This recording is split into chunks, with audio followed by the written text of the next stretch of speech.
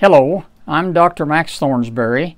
I'm a dairy technical specialist with Milk Specialties Global Animal Nutrition. And I'm going to make a video here today to demonstrate the complexity and simplicity of mixing milk replacer. I have a former colleague, Rob Costello, that has recorded a YouTube video for the Milk Specialties YouTube site entitled The Science of Mixing Milk Replacer. And there is a science. I'm going to demonstrate to you today some of the complexities of what we deal with in getting milk replacer mixed properly. I want to explain a couple of things.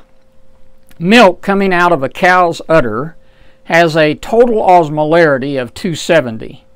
It's the same from a breast milk, from a dog's nipple, from a sow. Every mammalian milk may vary some in protein and in fat, but it'll have an osmolarity of 270.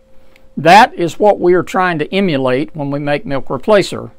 And we have some complexity with that. Milk replacer powder has 50 things in it that are not found in milk.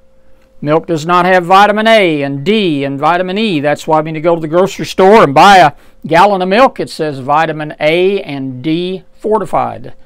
It does not contain significant amounts of copper and manganese and zinc or selenium. These ingredients were meant by God to be picked up from eating little buds of things out in the pasture. Calves were born in the spring. Every day got warmer. More forage was available. The calf would go around and pick a little bloom here and a little bud there. He's out in the sun all day long, making vitamin D, picking up vitamin E and A, getting his copper, his manganese and zinc. Whole milk does not have those things in it, and whole milk was never intended to have those things in it. So to replace those losses while we're raising a calf in confinement, there are about 50 things in here that aren't in milk. B12, folic acid, vitamin C, the list goes on and on. For that reason, not everything that is in this milk replacer powder dissolves in water. We keep talking about it dissolving, but it doesn't dissolve, it suspends. The ability for these things to suspend in water depends on the temperature of the water. And we want you to mix this milk replacer at about 108 to 110 degrees so that once you've added the powder to it and mixed it up, you can be feeding it to that calf about the same temperature to come out of the cow's udder, which is about 100 to 101 degrees. Now, if we mix milk replacer too hot, we also run the risk of damaging those ingredients. Some of these ingredients are very heat labile, things like B complexes. Our vitamin E is very sensitive to temperature. And although we have some veal milk replacers that are being marketed that they want you to mix at 130 to 150, they're adding a lot more of these nutrients in order to compensate for the losses that are going to occur. They are mixing at those extremely high temperatures to emulsify the fat. We don't have that problem at Milk Specialties because we've already emulsified the fat. We have a protein encapsulated fat that will suspend in water and allow the calf to take in the nutrition that it needs without you having to beat it half to death in a mixer at 140 degrees. Now, we cannot fit milk replacer 2 full quarts of water. This is an even 10 ounces of powder. Mix this up, and it's going to be more than a 2-quart bottle will hold. It's because not all these things dissolve. Some just suspend. They add volume to the total. This is a 2-quart bottle. I can't get but 2 quarts in here, but when I mix this up, this will not fit in a 2-quart bottle. For the same reasoning, you can't get 2 quarts in a 2-quart esophageal feeder. Remember that we do not tube milk or milk replacer. The reason for that is there's a sugar in here called lactose. It's a dimer sugar. It's half galactose and half glucose. But when it hits the rumen, where a tube is going to place this liquid, doesn't get through the esophageal groove and go directly down to the fourth stomach, there are bacteria in the stomach of that calf that break that lactose down into lactic acid. Once the lactic acid is broken down and absorbed by the bloodstream, it feeds back on the back of the brain stem into the sucking center of the brain. That's a collection of neurons that are responsible for the neurological impulses that allow a calf to suck. When that lactic acid builds up to a certain point, the sucking reflex stops because it's a way to, the physiology of the calf says, hey, that milk didn't go in the right place. We're not going to eat any more of that milk. We're not taking any more milk in until something else gets corrected. So we do not tube milk and milk replacer. We can tube colostrum because the stomach is sterile at birth. There are no bacteria in there to break the lactose down. About the first 24 hours, first 12 hours, we can get by with it. And I'm not saying that you couldn't get by with tubing a time or two, but you tube the calf, he doesn't want to suck. You tube him again, he doesn't want to suck. You tube him again, and he doesn't want to suck. And you just start this cascade of having a calf that will not suck because you shut off his sucking center. So let's take a look. We have 10 ounces of powder, milk replacer powder. We have this tape at the very top of where 2 exact quarts are measured. And I'm going to put this in this gallon jug.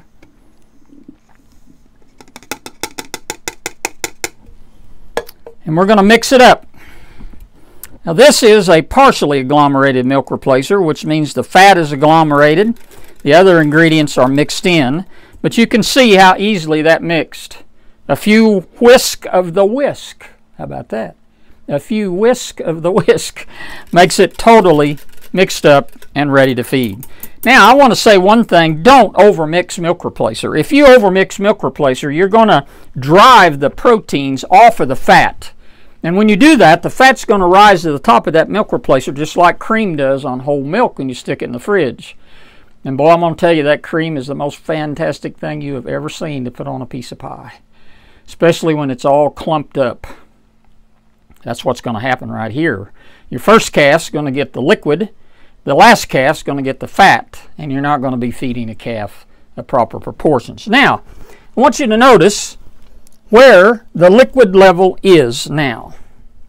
It is above, get some of this off of the side here, a little foam on the side. You'll notice, if my videographer can catch it, that now, instead of being level with the top of the tape, we're a ½ inch above the top of the tape.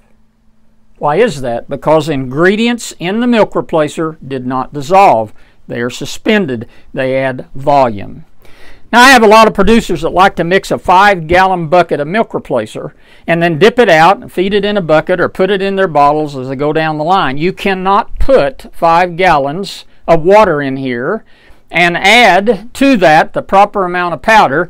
It will fill this bucket up and spill it up over the top because we've expanded it here very significantly because many of the ingredients do not dissolve. So you put 4 gallons of milk replacer in here. 10 ounces to 2 quarts and 80 ounces of powder will give you the 4 gallons of milk replacer that you need to feed calves. That is a very important and practical point. Now, what are we trying to do with milk replacer? We're trying to provide all of the extra nutrients to the calf that don't exist in milk, but at the same time, we want to provide that as close to the exact same percentage and osmolarity that the calf would normally be getting if he was suckling his mother. In order for us to do that, we have to be very careful how much sugar we add, what kind of proteins we add, things that would dissolve in here. Osmolarity is a measure of everything that's dissolved in a solution. You realize that fat does not dissolve in water. If you go to the restaurant and have oil and vinegar dressing, they bring you the oil, they bring you the vinegar, you put them on separately, or they bring them in a jar together and you must shake them up before you put them on the salad. You set them back on the table, and a few minutes later, since the fat has less density than the water, it rises to the top. The same is true with the fat that's in milk replacer. It does not dissolve, it does not add to osmolarity. You can add additional fat to a milk replacer, and you would be increasing the solids, but having a reduction of the osmolarity because you have diluted out the milk replacer. And people say, oh, I can't add fat because it increases the solids. It's not exactly the solids that we're interested in, it's the total osmolarity. I have put as much as 5 ounces of a 60%, 7% protein, 60% fat and 7% protein dry emulsified fat into 2 quarts, which really raises it up, and fed that to a calf with no issues. And I am actually diluting the total osmolarity. So percent solids is a little bit of a misnomer. We're trying to emulate about 13% solids. That means we're going to make our measurements based on weight. We take the weight of the 2 quarts of water, we add the weight of 10 ounces of powder, and now when we add them all together and divide by 100, we have 13% solids. I've written a book called the Dairy Calf Production Protocol book. This is the 8th edition, and if you do not have one and you're feeding Milk Specialties made milk replacer, you need to visit with your sales rep and get one. This book covers everything about raising a calf from birth to 8 weeks. And on page 42, I have a table that shows you how the impact of mixing affects osmolarity. If we put 2 quarts of water and 8 ounces of powder on top of it, our osmolarity is 260. That's just about perfect. But we'd like to get a little bit more nutrition in the calf, and so we're going to put 10 ounces, like I did here, on top of 2 quarts, and that puts our osmolarity at 325. That's about the same as Gatorade. We can get by with that. But we sure don't want to get our osmolarity too much higher. An osmolarity of 4 or 5 or 600 can cause diarrhea in the calf, especially whenever that calf is under 2 weeks of age. It's kind of like drinking prune juice. If you drink a 10-ounce glass of prune juice this morning, I'd probably have to knock on the door of the bathroom to get to speak with you, because it's going to pull water into your digestive tract, because the osmolarity of prune juice is about 1200. And it is going to suck water into your intestine and allow you to have the laxative effect. The other thing I have done on page 54 of this book, I have how to mix milk replacer with large volumes of water. In this instance, we start with 2 quarts and we go to 1 gallon, 5 gallons, end up to 125 gallons. This allows you to put the right amount of powder into the right amount of water to achieve the exact same mix that we have right here, 13% solids. And this is a very complicated calculation, particularly if you're going to feed 109 calves today and 111 calves tomorrow, and the first of next week you're going to feed 120. You have to change that and also maintain this same ratio. And we have tables that we can put together for you that are feeding large numbers of calves to do that.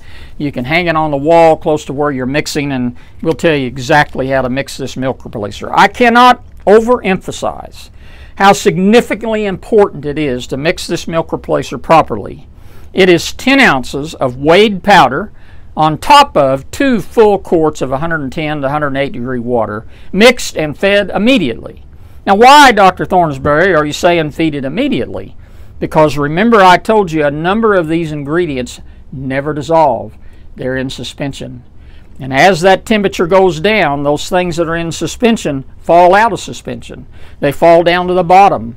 Now, if you have an agitator, a little rotator, I have a lot of people that are feeding a big volume tank behind a 4-wheeler, put a little 12-volt circulator motor on there. Pulls out the bottom, puts it back in the top the whole time they're feeding. That helps to reduce that settling of those things that are not dissolved. Now, eventually, as it really cools, those things that are not dissolved are going to settle to the bottom. And so we want you to feed the milk replacer as quickly as possible. The physiology of the calf is designed to digest and utilize milk replacer at 100 degrees, just like he took out of his mother's tit. Now, if you change that dramatically, let's say it goes down to 85 or it goes up to 110, calves are not going to have the same digestive physiology. 110, they won't drink it anyway because it burns.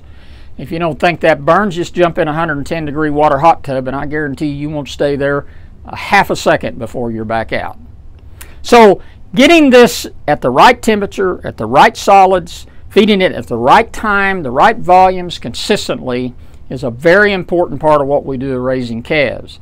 It's the simplicity of feeding milk replacer, but the complexity of the science and the chemistry.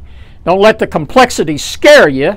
Just follow some basic directions.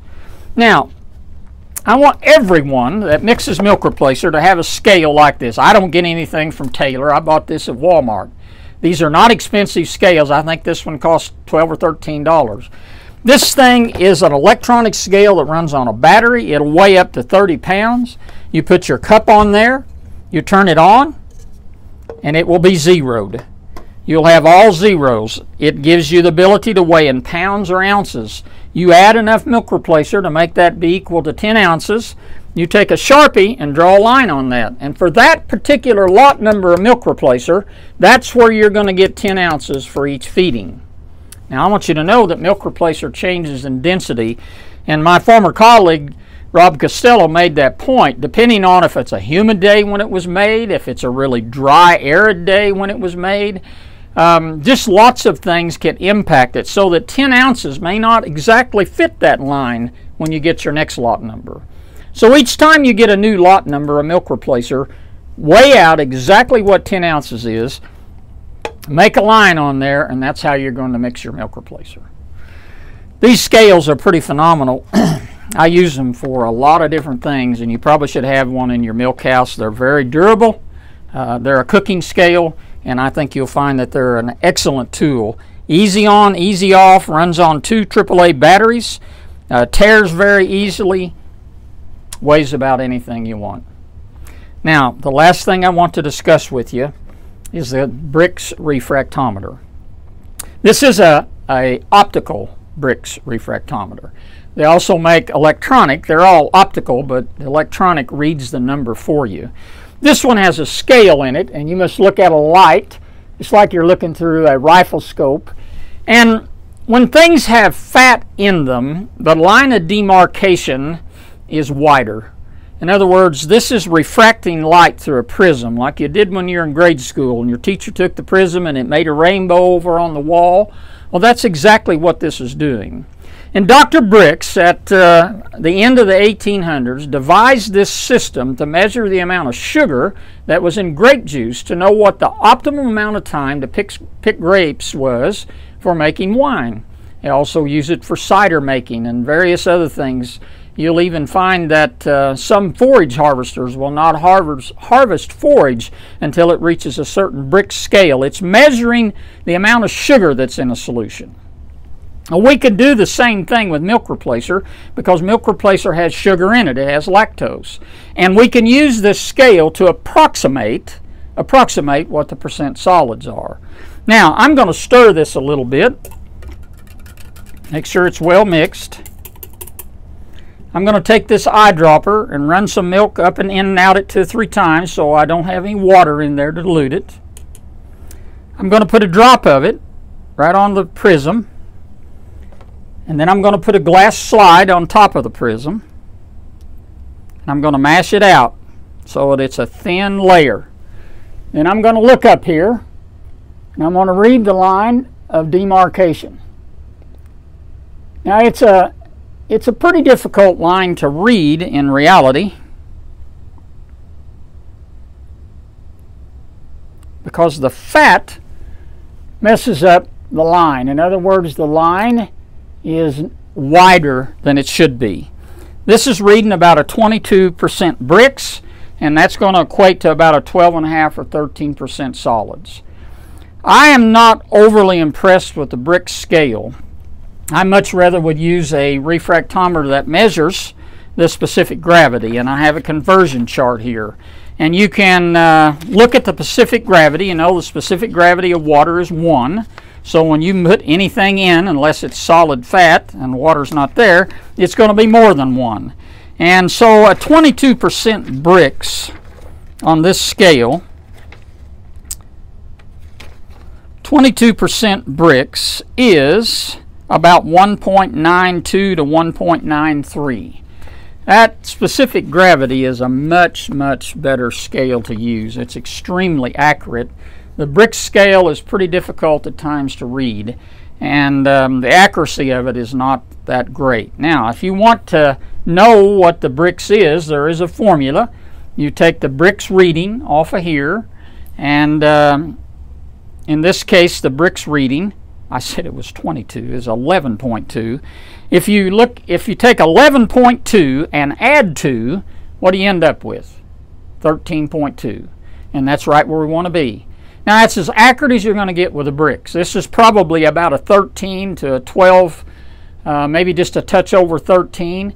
As close as you're going to get with a Brix, it's probably fairly accurate. I would much rather your accuracy be in how you weigh the product. Remember, the Brix scale does not tell us the osmolarity. The Brix scale approximates the percent solids. Now, we can add a whole lot more fat, get a whole lot more solids, and still kept the osmolarity down. We're trying to emulate in our total osmolarity somewhere around that 300 to 350 range. We can't get 270. The reason we can't get 270 is because we got 50 things in here that aren't in milk. But we don't want to get it too high, or we end up having a prune juice effect on the calves. So let's just review what I'm talking about. We never, under any circumstances, tube feed milk or milk replacer. This tube will bypass the esophageal groove and put all of this right directly into the first stomach, where bacteria will convert this lactose into lactic acid, end result being you shut off the sucking reflex. Remember that if you mix the milk replacer properly, and you take 2 full quarts of water and put 10 ounces of powder on top of it and mix it to approximate that 13% solids, it will no longer fit in that 2-quart bottle. It won't fit. You'll have to either have 3-quart bottles or feed a little less than 2 quarts of a product you already have mixed up. You cannot make 5 gallons of milk replacer in a 5-gallon bucket. It is not possible. This gives you that understanding, I hope, very clearly. The top of that tape was 2 quarts of water. I added 10 ounces of milk replacer, and now I'm a ½ inch above the tape. Multiply that by, if this is 5 gallons, the 10 feedings that are going to be in here, and add a ½ inch to all of them, and you can't mix 5 gallons. You can put the 5 gallons of water in, put the 100 ounces of powder and start mixing, and it's just going to flow up over the side. What you mix in a 5-gallon bucket is 4 gallons of milk replacer. You put 4 gallons of 110-degree water, you put 80 ounces of powder on top of it, you mix it thoroughly, you can dip that out or pour it into your bottles or your buckets. You cannot make 5 gallons of milk replacer in a 5-gallon bucket. And if you have not been able to access one of my books, and you're feeding a milk replacer that Milk Specialties Global makes, please speak with your salesperson or your distributor, and we'll make sure you get a copy of this book. I think you'll find it very helpful. It covers just about anything and everything from the birth of the calf until it's 300 to 350 pounds. It has a table of contents. You can go through and look up about any subject. There's acidified milk and milk replacer talking points. There's coccidiosis. Any subject that you might find of interest, you'll find in here. Well, I hope you found this video helpful, and adding to it the science of mixing milk replacer that my former colleague Rob Costello has made available. Between the two of these videos, you should have a very clear and nearly perfect understanding about how to properly mix and feed milk replacer to raise good, healthy calves. Thank you very much.